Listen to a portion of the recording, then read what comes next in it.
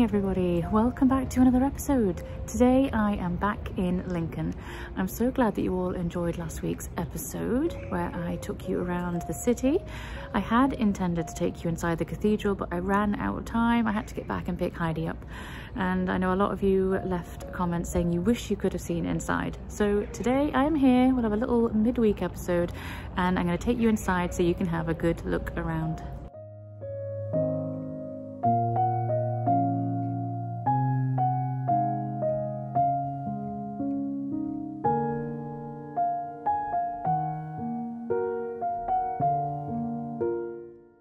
I've just discovered that the Christopher Wren Library is closed. Oh, I was hoping to take you inside. There are two libraries here at Lincoln Cathedral. Both of them, unfortunately, are closed as the room that they are in is currently undergoing structural work and repairs, extensive repairs apparently. So I won't be able to take you in there today, unfortunately. Although something that I wasn't expecting today is to find Luke Jerram's awe-inspiring installation, Gaia, which you can see behind me. It's really, really impressive.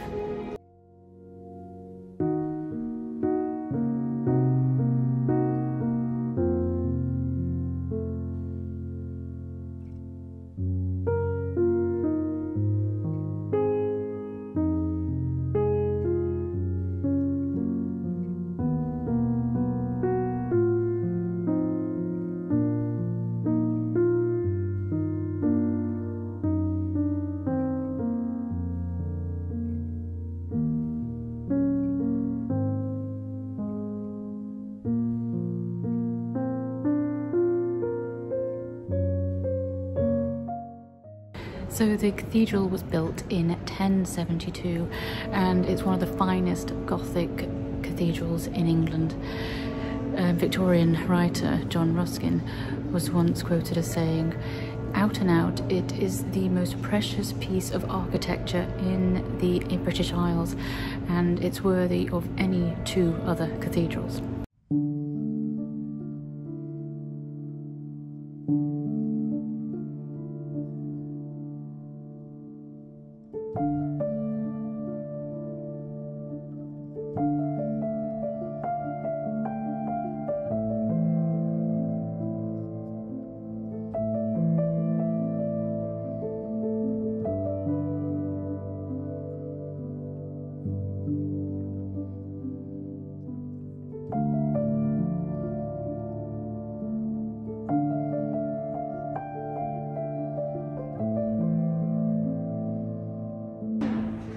I don't know why, but the cloisters are always my favourite parts of any cathedral.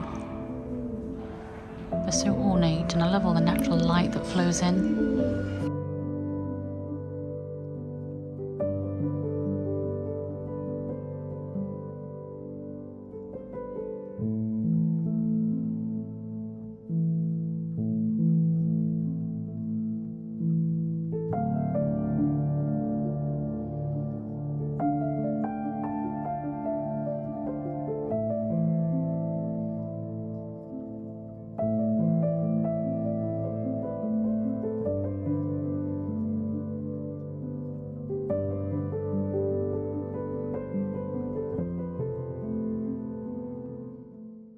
So here is the entrance for the libraries, although we can't go up.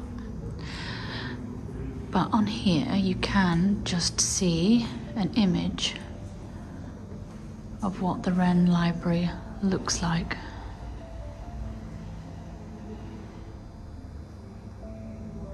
There is also the medieval library, which looks like this. Unfortunately, both out of bounds for today.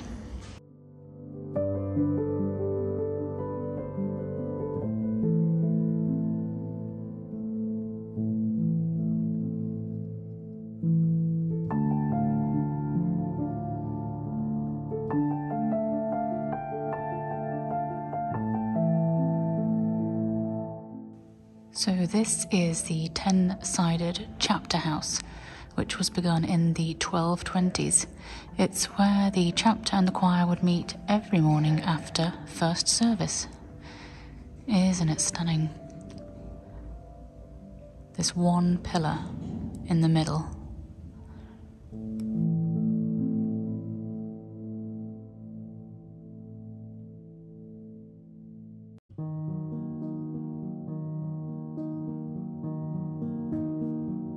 Can you see the way this wall slants inwards? I don't think it translates. This second pillar just here is really bending in.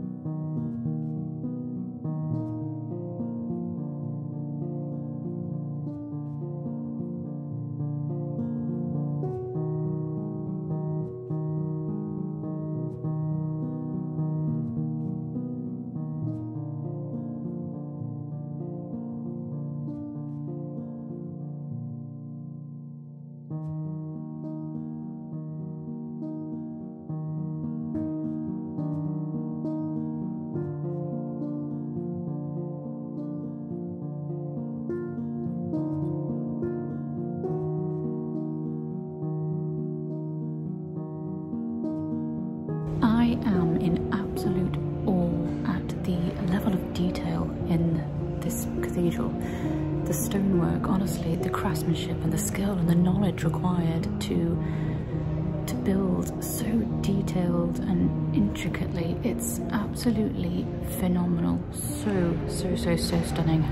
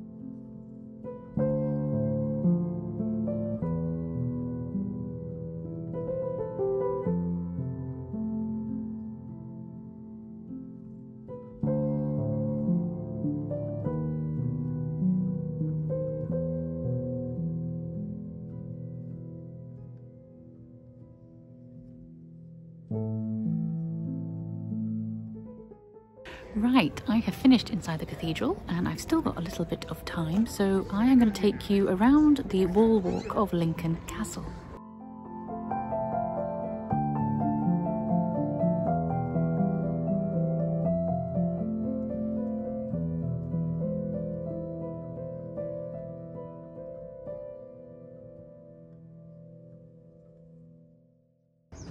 So I am up on the wall now, and look at this view of Lincoln Cathedral. It's absolutely incredible, and you kind of get a glimpse of just how big it is. It's towering over all of the other buildings, and they're not small. Most of them are 3 stories. As I said in my last video, this was once the tallest building in the world for over 2 centuries, and that was due to its spire, an absolute mammoth spire, 160 meters tall. It was higher than the Great Pyramid in Giza. Now, having been to the Great Pyramids, I honestly would never have believed that this was taller, but there we go. Now, I did mention in my last video, but I'll mention it again, seeing as we're actually inside the castle now. Over the 1,000-year history of Lincoln Castle, during that time, it was once a court and it was once a jail. This building in front of us was the Georgian jail.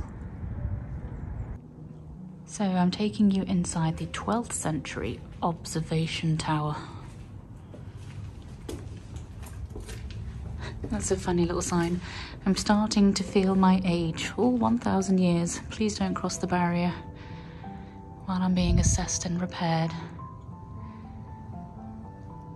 Doing well to say this is 12th century.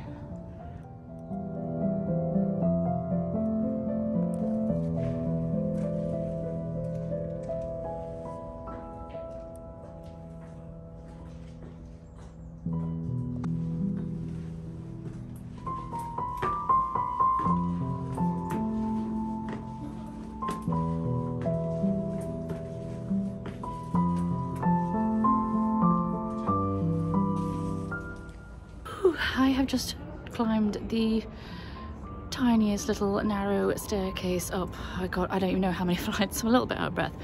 But the views up here are amazing. We've got the cathedral, which leads on to some stunning views. There we are, even higher. So the base that I was just on was 12th century. Then they added this really tall tower so that you could see even further into the surrounding landscape.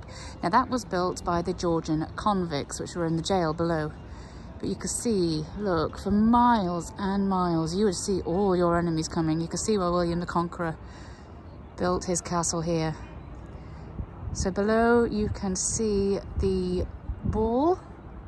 So this is the wall that we're walking around now.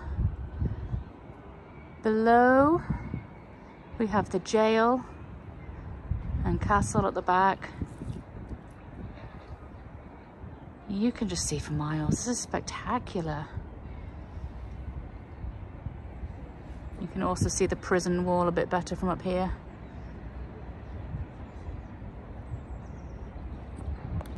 So there is the tower that we've just been up.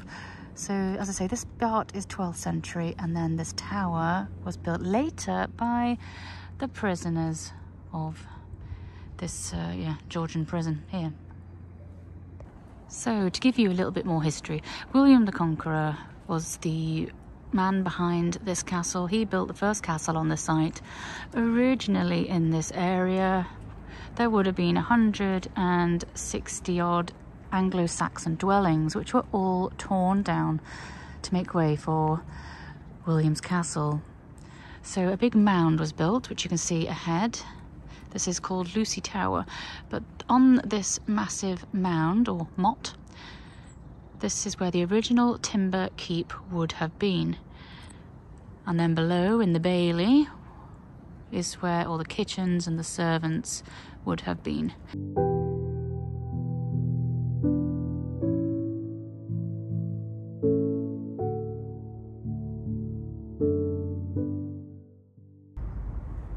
So we are now entering Lucy Tower. So this is the site where the original timber tower would have been, replaced by this brick one. You can see all the square holes in the wall where timber beams would have been.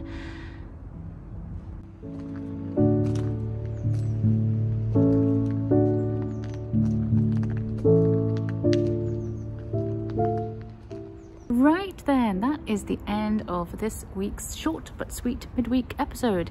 I hope you have enjoyed seeing inside the cathedral and a little snippet of inside the castle.